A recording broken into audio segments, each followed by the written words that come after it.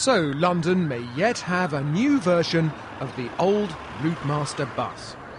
But what could it look like? Well, to give you some idea, we've set up a bit of an exhibition featuring a few designs. And of course it's on board an old Routemaster. First up, the so-called Smiley bus, designed by a team of 10 in Battersea to make passengers happy.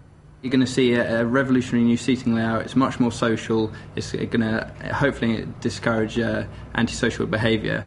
So what do the passengers think? We invited some on board. I like the corner styling, but I'm not sure if it's a bit gimmicky. It's cool. I like the design.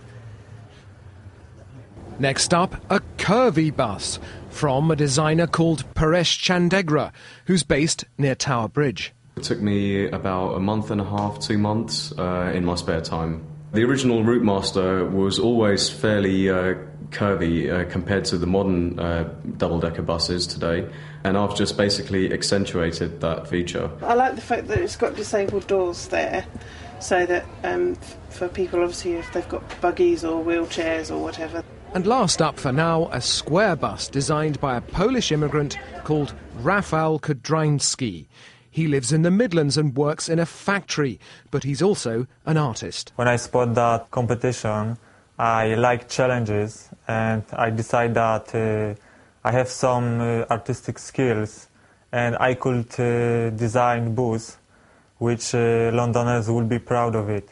I like the front, this bit, because it is like a Routemaster. It's got the AEC grille, it's got the half cab, which is what people like.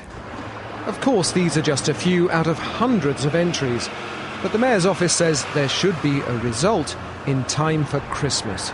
Gareth Furby, BBC London News.